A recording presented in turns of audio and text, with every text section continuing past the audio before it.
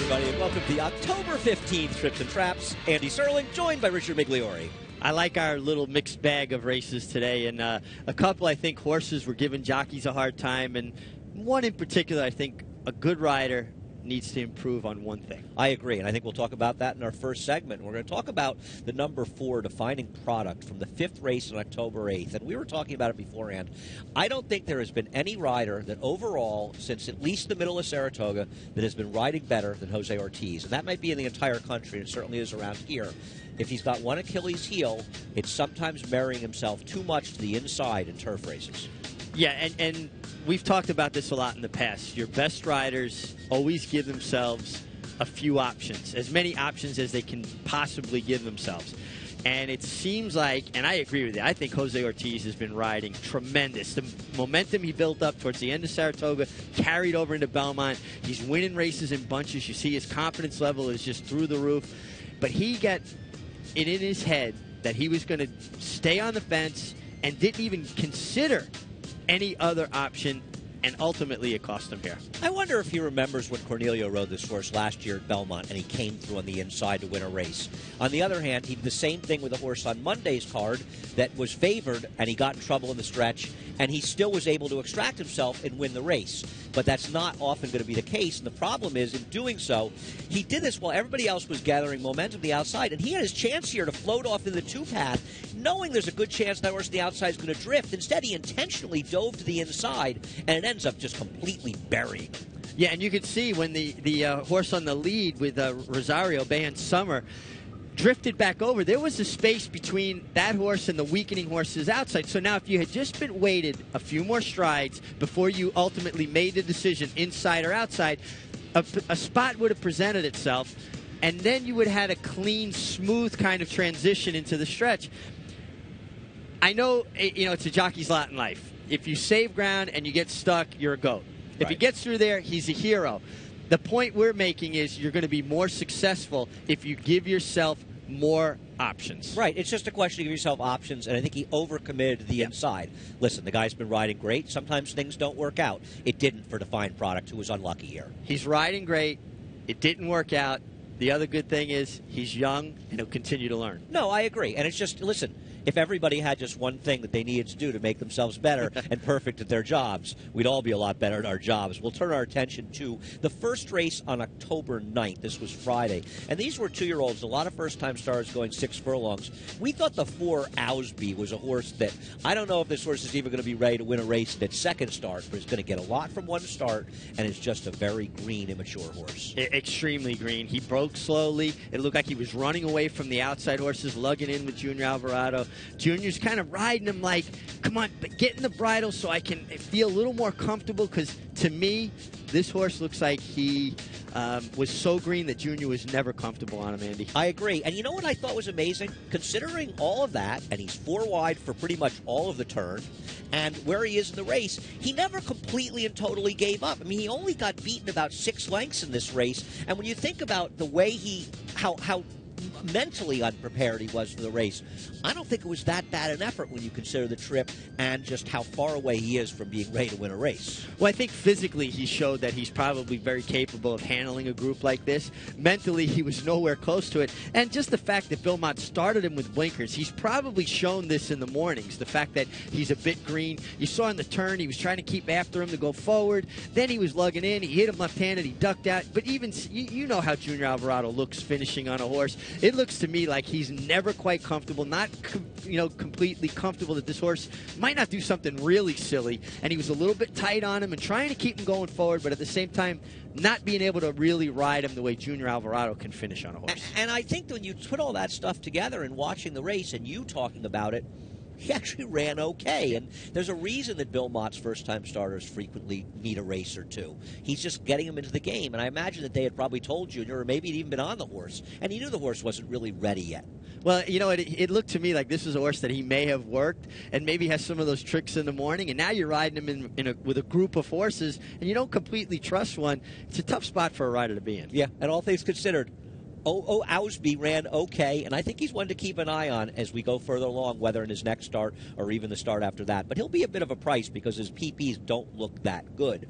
Race number 9, the same day, October 9th, we want to talk about a horse near Praying Mantis who did not get his position, Richie, going forward after basically breaking on top. And you watch him in those green Roman silks throughout the running down the backstretch. He broke terrific. He had every opportunity to go forward. And listen, maybe he was under explicit instructions to take back. We don't know. That's the part we don't know.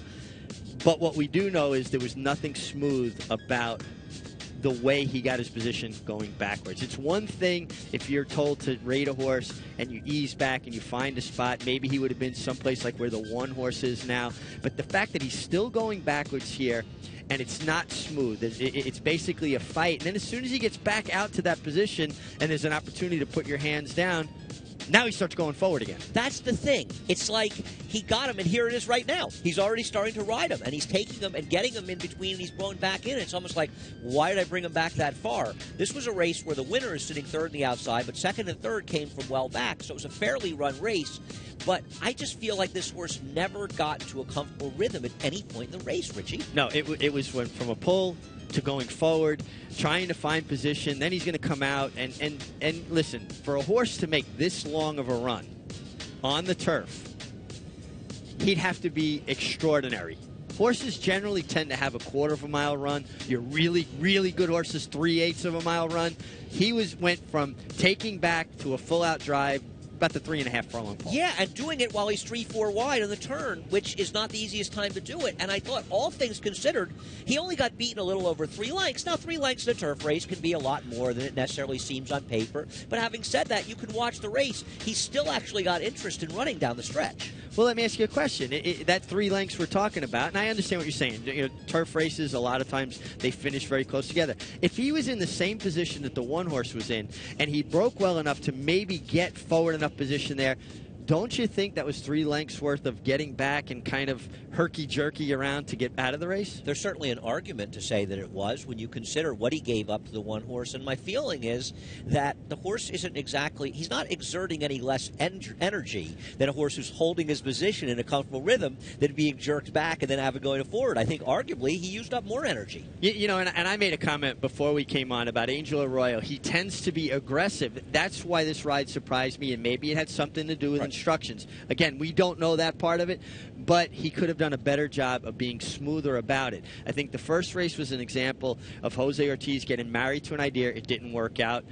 I will put that rider error there. The second race we looked at, Ausby, a horse that was very green, makes the rider look bad. This race, again, I'll go back, this was a matter of a rider just not being as smooth as he needed to be. I agree. And eventually it cost the horse his best chance to win. And at the end of the day, Praying Mantis didn't run that badly when you consider the trip in totality. And he's going to be back in at least one more of these maiden turf races. We'll have a bunch more, especially as we head to Aqueduct. We've got a few more weeks at Belmont. Praying Mantis is okay. Now we want to talk about the 7th race on October 10th on Saturday. A number of people asked me about Eric Cancel's ride on the 6 horse, who was a speed, and he broke well. Richie and I feel as though it's defendable.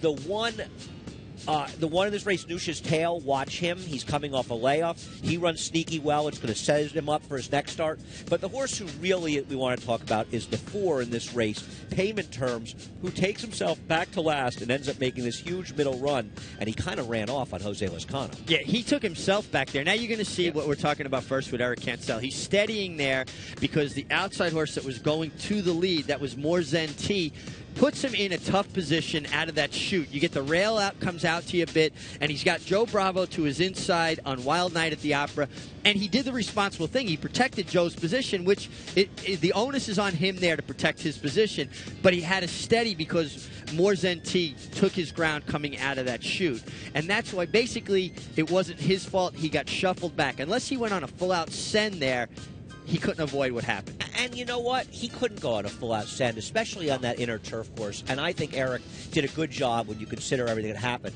Now, meanwhile, the Payment Terms, who we saw about a furlong ago, way back in dead last, has rushed up to the front end. He's being followed towards the back by Nush's Tail, but Payment Terms is the one we want to talk about. Nush's Terms on the outside, on the inside Foxhole Drive.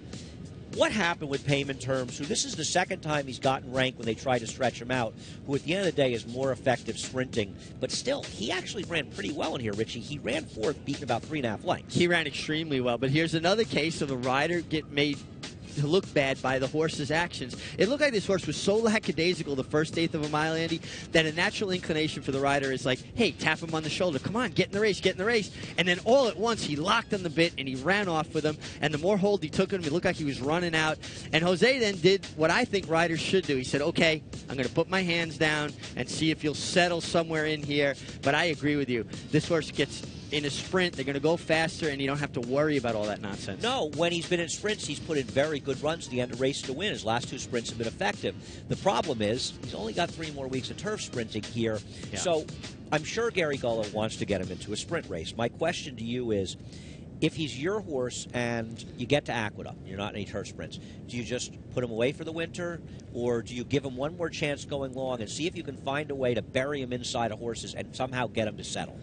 See, I think that would be like maybe a recipe for disaster, especially at Aqueduct on a 7/8 turf course. You get a horse like him that looks like when he gets rank and you have to pull on him, he wants to run out. He's not going to make the first turn. Oh. And especially if you get the opportunity to sprint him here before you go, now you've kind of gotten him keyed up again, and now you're going to stretch him back out. If you don't get to sprint him here, maybe you give it one try, but boy, if I was a rider, I'd be worried about that turn. Okay, then I'll give you another scenario. Maybe you're supposed to find a way just to get him out of the gate and get him to go out of the gate and go to the front. Well, everything's off the brake, and off of that brake, he had no speed. He just had no speed at all. And then after he took off, maybe if he doesn't show any speed like that, you just have to sit quiet on him and say, okay, even if you get too far back, because I know if I ask you at all, you're going to run away with me. We might not see him again after Belmont until next year at Belmont. This is a turf sprinter because he seems to present problems going long. It seems to me like 6 or 7 even would be okay because they're going to go a little quicker, and you have no